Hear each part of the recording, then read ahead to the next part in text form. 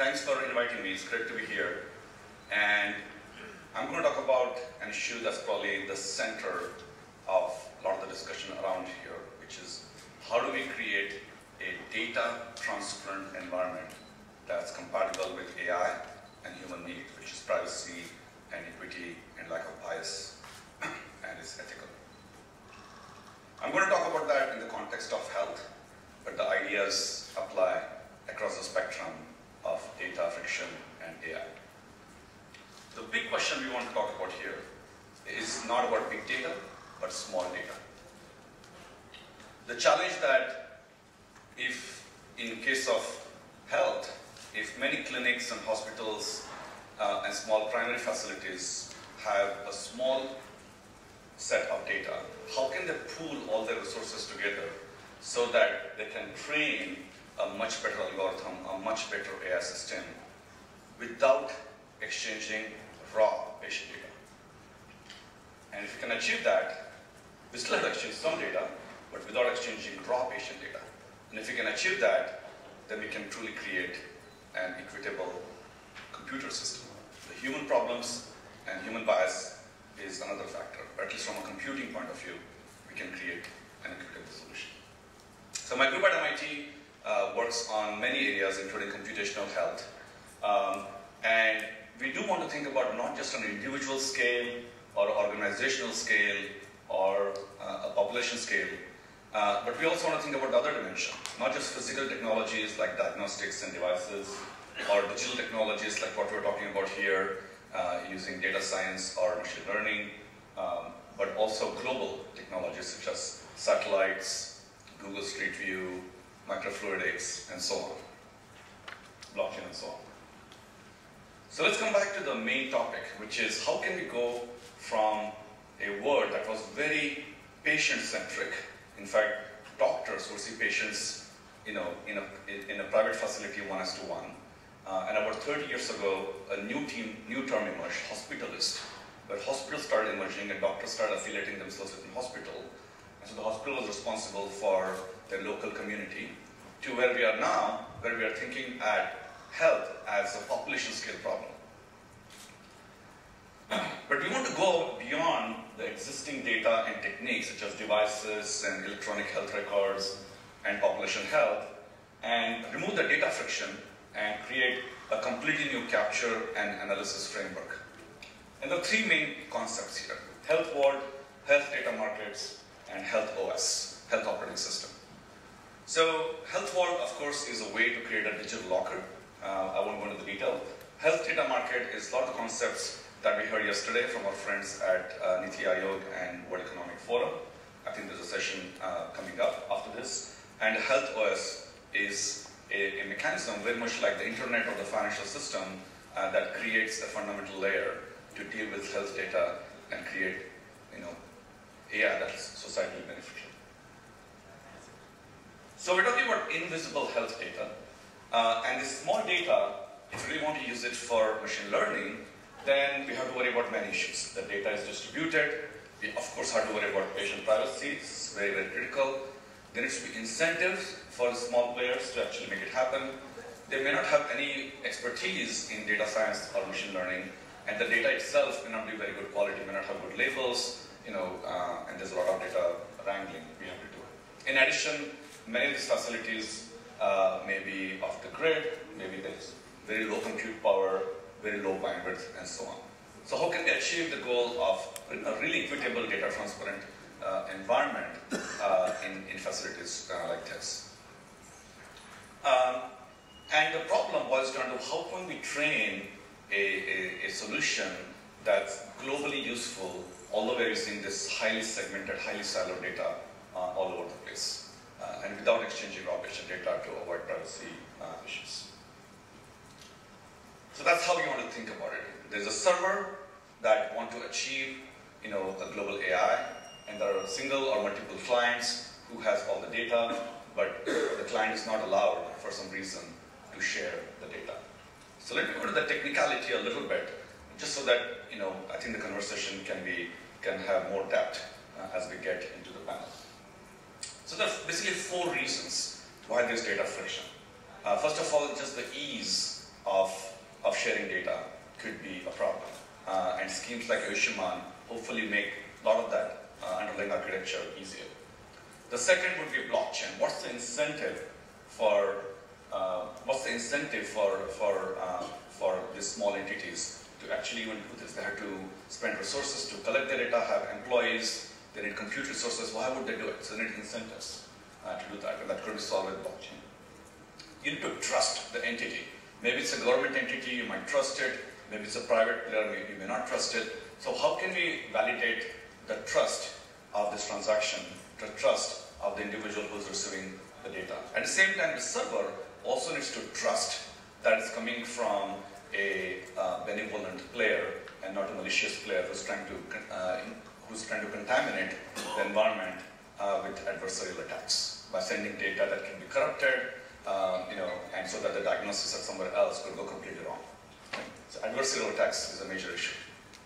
And even if these small players it's convenient, can use incentives and trust the exchanging party, there may still be regulation, whether it's privacy or HIPAA or the promise you have made to your patients that could prevent you from doing that. So there are a lot of elements in data friction.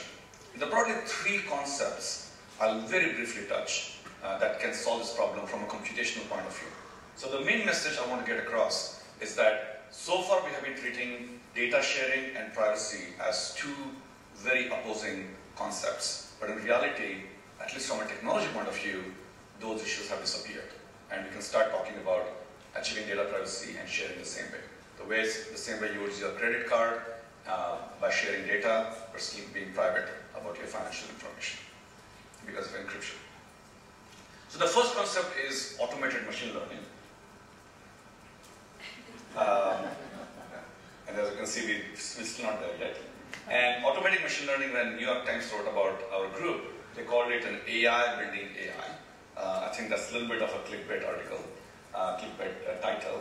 But the interesting part about machine learning now is that you can in fact create more sophisticated teacher programs that can train many student programs. And they can create thousands of student programs and see which one of them is working the best and pick the winner and then use that for the task. So a lot of the machine learning that we talk about, hiring machine learning researchers and engineers, a lot of those needs will go away and it's going to become extremely automated and extremely simple to use. Very much as you would use Excel or PowerPoint or any program where most of the complexity is abstracted away from you. Now, when it comes to protection of the data, we talked about sharing of the data, we talked about protection of the data. The three broad schemes that you will come across. One is you anonymize the data, just de-identify. We all know this is the worst way to create protection because if you just triangulate that with some other data sets, and right now you can buy thousands of data sets out there, you can completely crack the identity and through reduce the trust in the system. The second method commonly used is some kind of an obfuscation. The easiest one would be to aggregate, or often you have to add some noise to the data so that you cannot identify original information. A common example would be your GPS coordinate is often obfuscated by your app before it's sent to untrusted solutions, untrusted products. And that does not protect you all the way, but it's a good start. And the other solution that you would see is just encryption. And this is probably the best way to protect your data. The challenge is none of these three are compatible with machine learning. And that's the challenge we're facing. And that's why we're having this debate about the trade-off between privacy and benefits for the society. So if you look at those schemes, anonymization, obfuscation, and encryption, as I said, it may or may not be compatible with machine learning. You might have heard about phrases like homomorphic encryption or differential privacy and other buzzwords. And the way you can summarize all those ideas is that if you want to, on the vertical axis, if you want to utilize that data, there are multiple computational layers you have. The simplest layer would be on the bottom left, which is statistics. If you just want to statistics, less than, greater than, histogram, and so on, then in fact turns out you can encrypt the data and still be able to perform those operations. Okay? So just remember to perform very simple operations that you would do in Excel, for example, you can encrypt and still do those operations. If you were to do inference, which is, hey, I have a photo and can I send it to you and tell me if this chest x-ray has pneumonia, that's just inference. And that can actually be also achieved by just obfuscating the data, adding some noise to the data. So that's the yellow dot. But what we really care about is being able to train models, which means I have x-rays of 10,000 patients, chest x-rays, and I want to create a new algorithm, a new technique to detect pneumonia. And to do that, we have to train the networks, and this kind of computation, at least right now, cannot be supported with obfuscation and encryption. So that's the challenge. And so my team at MIT has a method called SMASH. There are other methods that other teams have developed as well. And the key idea here is, can you share wisdom without sharing raw data? Again, the way to achieve a really good balance between privacy and societal benefits is to share wisdom without sharing raw data.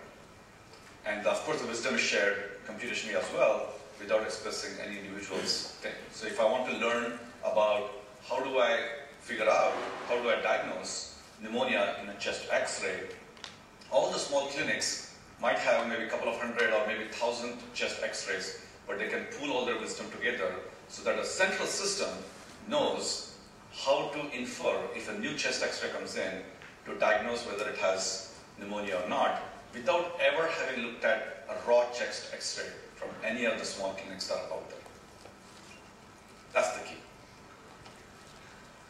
So some of the buzzwords you may have heard are differential privacy, which is obfuscating the data with more noise, or homomorphic encryption that allows you to do math or statistics over encrypted data. Right now it can mostly support basic mathematical operations like addition and multiplication, but cannot do complicated tasks such as square roots and inversions and things like that. Federated learning is the method promoted by Google, which is pretty interesting. And the idea there is straightforward. You're going to create small neural networks at all of the small clinics and ask them to simply send back the neural nets, which is the wisdom, and take an average of all those weights. So simply ask all the clinics to do their small operations, bring the wisdom to a central location and take an average of all those weights. And that's federated learning.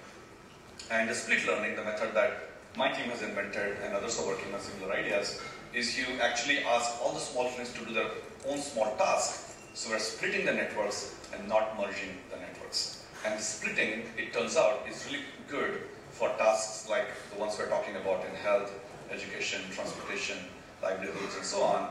The federated learning is a much better method when you have things like small cell phones or small edge devices, and you have millions of them, and you want very tiny amounts of data, tiny amounts of networks from each of them.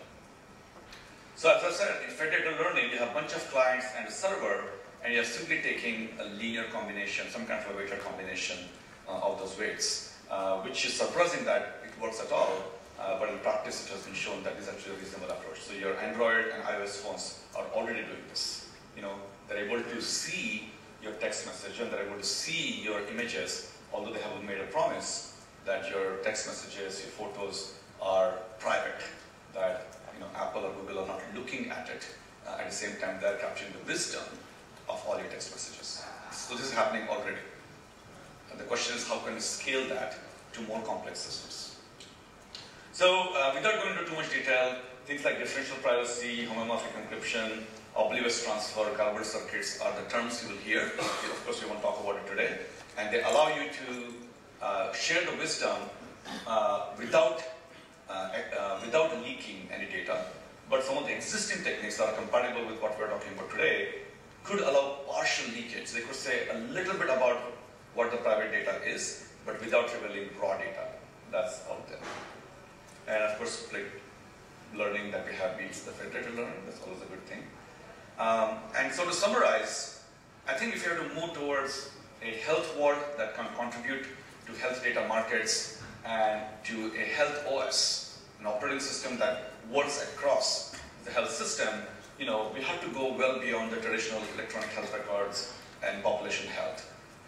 And I talked about 3 methods that can really change it. We need automated machine learning so that even places that have very little compute resources and have no expertise can create algorithms that train on their own with no human intervention.